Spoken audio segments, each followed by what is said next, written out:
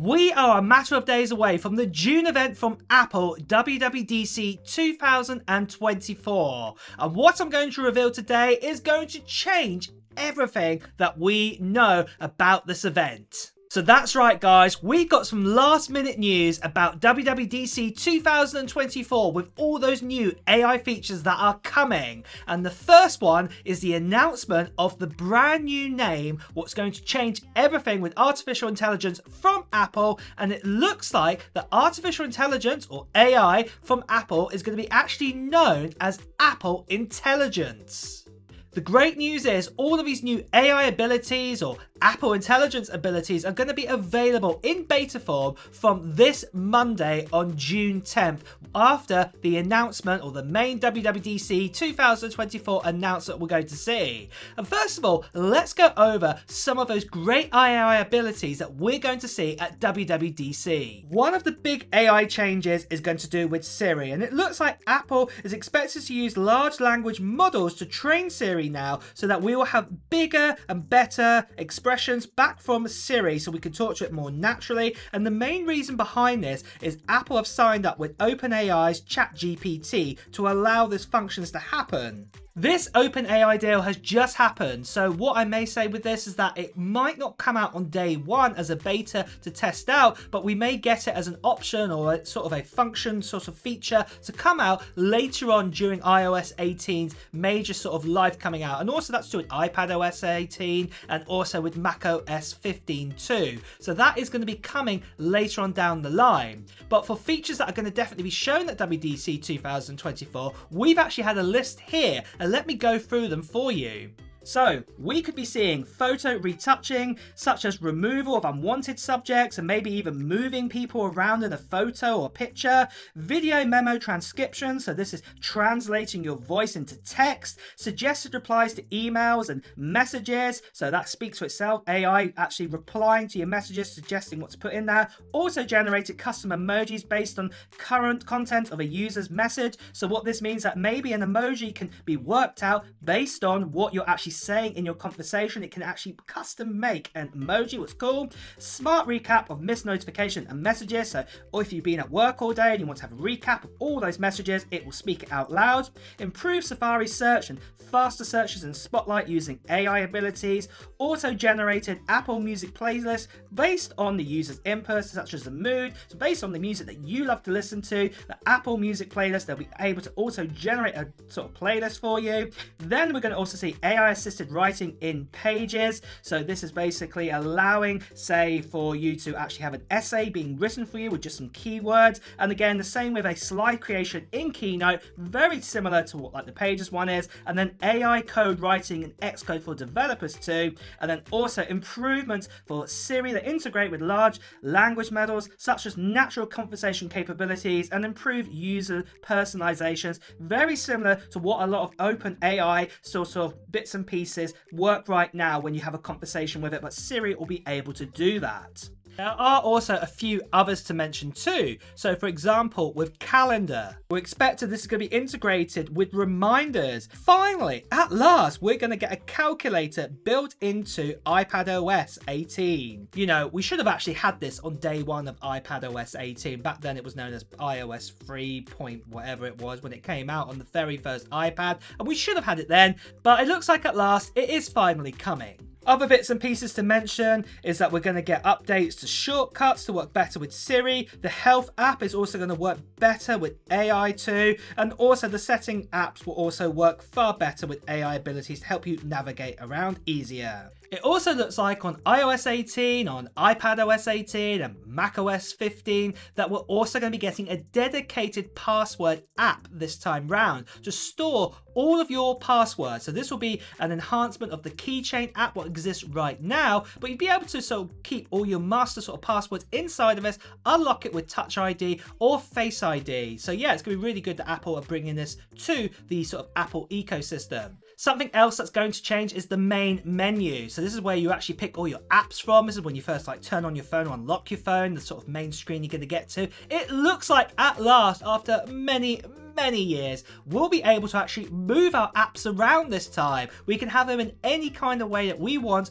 on the home screen or the other pages with that. So this is going to be absolutely fantastic to have this. And it also looks like that control center. This is the ability to change your brightness and volume, Bluetooth, Wi-Fi, all those bits and pieces there, that you'll be able to change this as well and customize it, and also have multiple pages on this as well. So yeah, this is going to be really great that we finally got this ability in iOS and iPadOS 18. Something else that we already know has been announced for, say, iOS 18, iPadOS 18, and macOS as well, and that is we're going to get lots of new accessibility features. And this was already showcased from Apple earlier on, about a month ago or so. So yeah, this is going to be really, really great to have this actually coming out in iOS and iPad 18, and then also, like I said, in macOS as well. So there's going to be a whole load of new accessibility bits and pieces added there.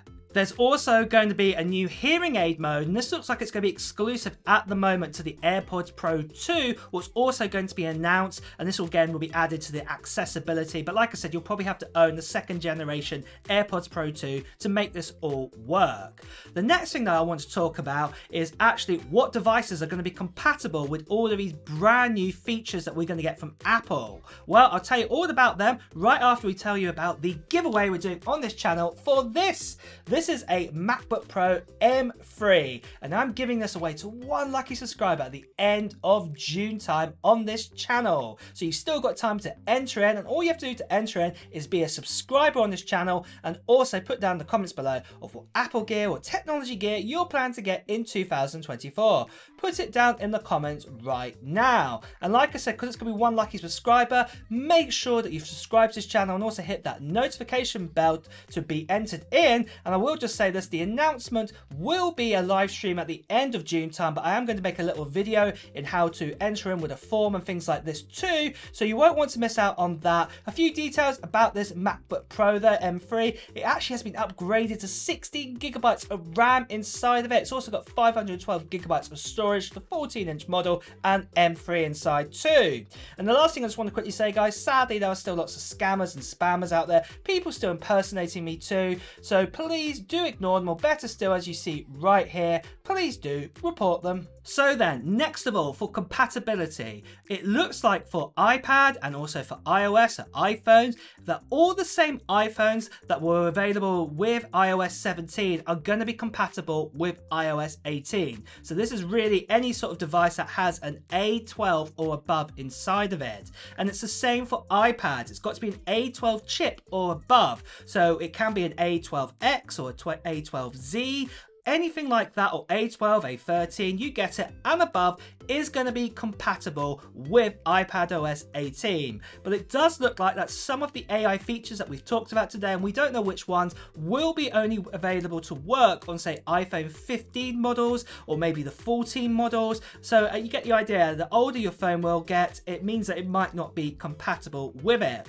And talk about which, we've also got macOS 2, and this is macOS 15 version, and it looks like it could be the same case here, that the AI features could be exclusive to, say, the M1, the M2, and the M3 and the M4 kind of models. Well, the iPad M4, but you get the idea, for Macs up to M3, and also the M3 Pro, M3 Max, and all the Pro and Maxes and Ultras before that. But if you do have an old Intel sort of MacBook out there, you might be limited on what kind of AI features you're actually going to get on it, if any. So yeah, just a pre-warning on that right now. But generally with macOS, it's probably going to get very similar sort of features that we're going to see for iPadOS and iOS 18 too. So what those kind of features are available, what we spoke about earlier, they will come along on this operating system. We're also expecting some more benefits with watchOS, and this is probably going more to do with those health sort of AI abilities that we spoke about already. So yeah, they'll be coming along. And then the same with Apple TV 2. We're also expecting 1 or 2 new AI abilities to be added there, but to be honest, we haven't had too much information on Apple TV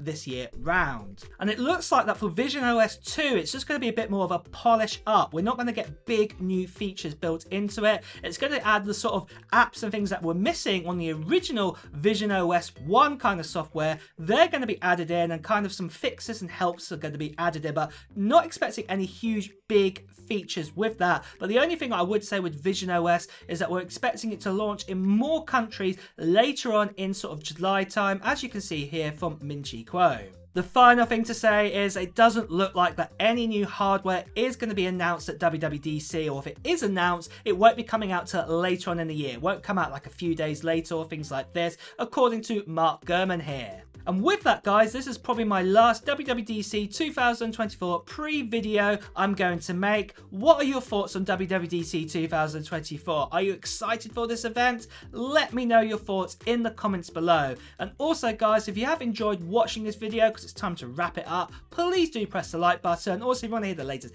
Apple news, reviews, and comparisons, please also make sure you subscribe to this channel and also hit that notification bell too. Until next time, guys, I'll see you really soon. Take care. Bye bye.